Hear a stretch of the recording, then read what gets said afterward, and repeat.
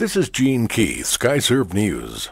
WFAA.com reports from Fort Worth.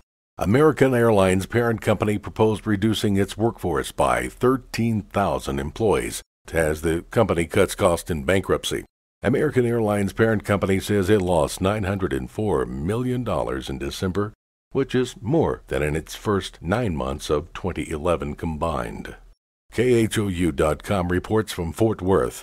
The Roman Catholic Diocese of Fort Worth is facing another lawsuit over sexual abuse involving a priest. The priest accuser was once a student at Nolan Catholic High School. The diocese has already settled 22 lawsuits involving 5 different priests, paying out more than $8.4 million.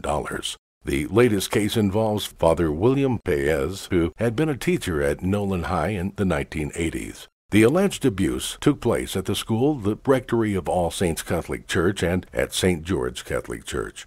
According to Fort Worth Diocese, an investigation was launched into the Paez allegation, and the findings were given to the authorities. Paez left Fort Worth in 1987. From WFAA.com, DFW Airport Police arrested Clayton Keith Dovell, a Transportation Security Administration baggage inspector at Dallas-Fort Worth International Airport, Terminal E, for stealing iPads from checked luggage.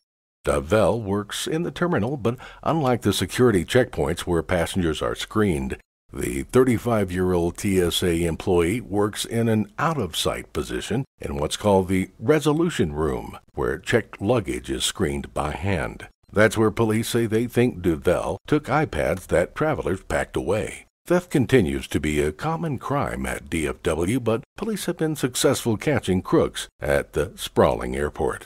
If you like the latest Texas news on your mobile device, you can follow on YouTube. Simply search Gene Key or Skyserve News. You can also follow me on Facebook or Twitter.